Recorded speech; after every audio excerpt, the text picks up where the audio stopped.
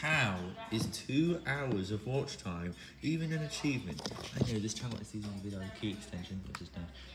And I also noticed, look, I am a legitimate subscriber for this channel. And as you can see here, see comparisons of previous views in 1 minute. And let's see the video analytics.